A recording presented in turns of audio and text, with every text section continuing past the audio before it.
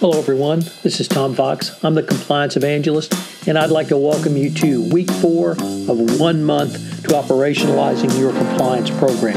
This month I'm proud to have as my sponsor Oversight Systems. Some of the key points for Oversight's FCPA automatic transaction monitoring solution are that it provides a clear advantage to be able to monitor all of your transactions over an extended time horizon versus one transaction at a time, multiple sample-based approach. This longitudinal style analysis derives insights across employee expenses, expense reports, attendees, purchase orders, and merchants that can be difficult to see with traditional audits. Oversight's library of FCPA analytics takes a risk-based approach to identify anomalies that may suggest compliance or FCPA concerns.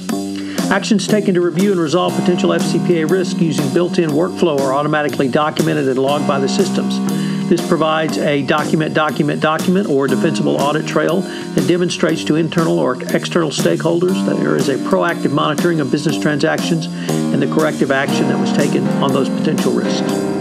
The automation that Oversight provides around data acquisition, data analysis, and tracking, and the communication steps to resolve issues significantly lower the cost of compliance. Clients often see a reduction of 50% or more in effort when they are using the Oversight tool versus their previous approaches. Oversight can operationalize your compliance efforts to monitor your travel, entertainment, and procure to pay at a price point which is affordable in a time frame that's achievable. Finally, while there's no guarantee that you'll be able to prevent bad actors from circumventing controls, with Insights on Demand, the Oversight tool, you'll have a best practice approach to identifying possible FCPA violations in travel, entertainment, and procure to pay. In this final week of 1 month to operationalizing your compliance program, I'm going to look at tone in an organization. At the top, in the middle, and at the bottom, I'm going to look at operationalizing your compliance program through compensation and incentives. And finally, I'm going to end with information on operationalizing your compliance program by putting it at the center of your corporate strategy.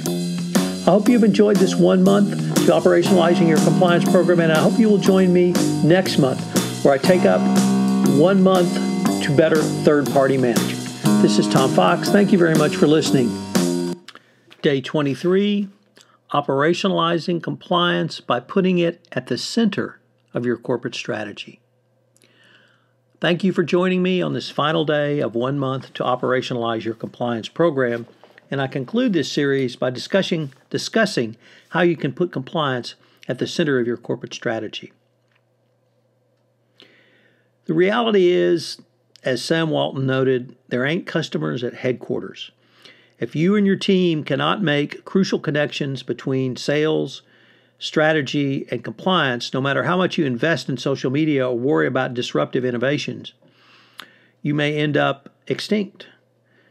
This is a crucial problem when considering operationalizing compliance because operationalizing compliance is usually perceived as a top-down exercise.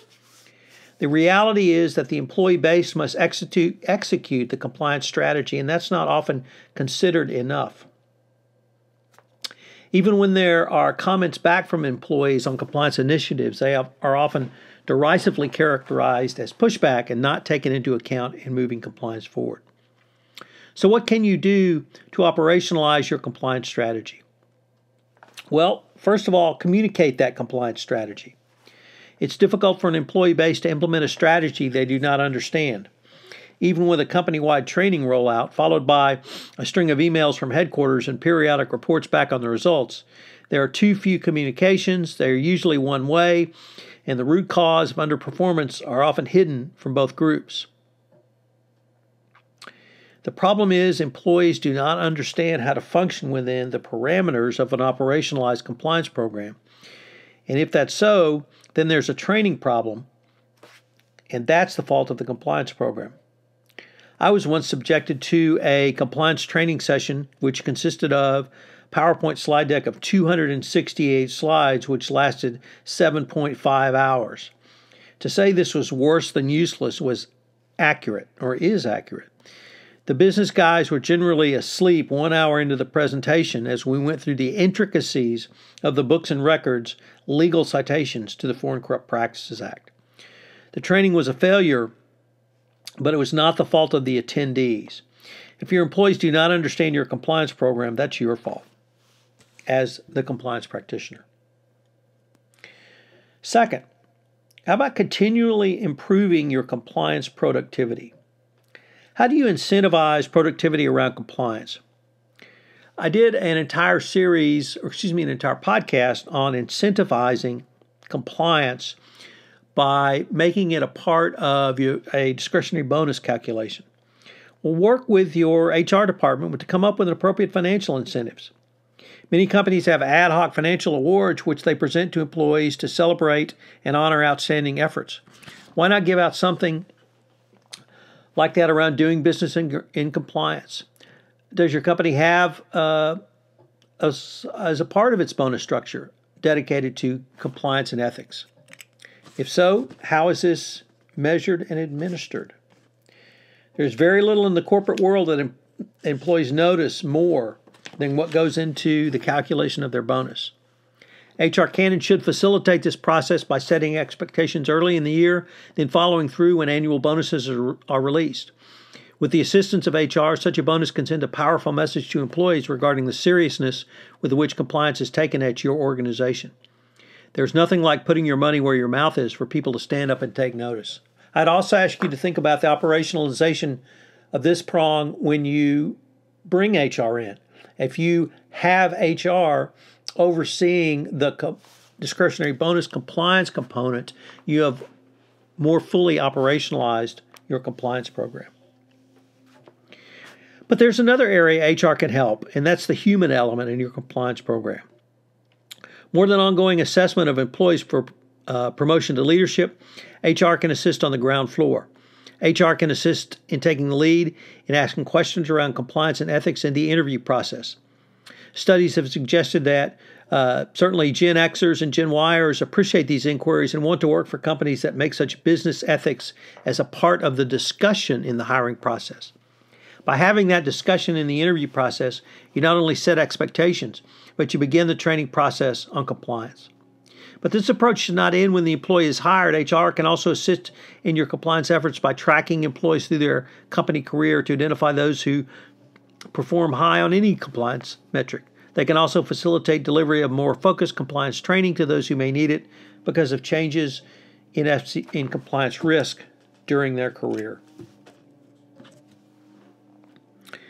Next, make your compliance strategy relevant to the business unit. Most C-suite level executives know that value creation levers the operationalization of the factors that affect them. In the sales world, this could translate into reduction in assets to underperforming activities. This is all well and good, but these actions must be coupled with an understanding of why sales might be underperforming in certain areas. In the compliance realm, I think this translates into two concepts: ongoing monitoring and risk assessment. Ongoing monitoring allows you to move from a simple prevent mode to a more prescriptive mode, where you can uncover violations of your company compliance program before they become full-blown FCPA violations. By using an ongoing risk assessment process, you can take the temperature of where and how your company is doing business and determine if new products or service offerings have increased your compliance risk. Finally, you need to get out and tell the story of compliance. And this could be led by the compliance function, but I'd also ask for you to consider using this or using senior executives to do this. I've talked about the CEO as the compliance ambassador, but maybe you should consider having multiple compliance ambassadors at your executive level. You may have to repeat something at least 10 times for an organization to fully internalize it. If there's a disconnect between your compliance strategy and how your employee base is implementing or even interpreting that strategy, get out of the office, go to the field, and get your senior managers to do the same. But you need to do more than simply talk. You also need to listen. By doing so, you can align your compliance strategy with both delivery and in the field and more fully operationalize your compliance program. So what are the 3 key takeaways for today? Number 1, use information from your employees to make your compliance program more effective. In other words, listen. Number 2, use social media and other innovative techniques to communicate your compliance strategy down to the troops. Remember, social media is a two-way communications tool. And finally, I thought I would end with the three most important things in a compliance program, which are document, document, document. But I think to end this series and today, I will end with the three most important things are operationalize, operationalize, operationalize. Of course, within that, you need to document your operationalization. But each one of these steps that I've suggested today, and indeed in each day throughout this one-month series, have been ways that you can operationalize your program, hopefully at a relatively low cost, or at least have a way to measure your program or put information in front of senior management, which would help them to understand how and why you should operationalize a compliance program and input or implement the 46 questions listed in the Evaluation of Corporate Compliance Programs. I hope you've enjoyed this one-month series, and I hope that you will join me for the month in April when I look at the third-party risk management process. This is Tom Fox, and I'd like to thank you very much for listening to today's episode of How to Operationalize Your Compliance Program. If you have any questions, you can reach out to me at tfox@tfoxlaw.com. If you've listened to this podcast via iTunes, I would greatly appreciate it if you would rate us. It would help in our rankings and help get the word out about how to learn about operationalizing your compliance program in 1 month. This is Tom Fox. Thank you very much for listening, and I hope you'll join me tomorrow.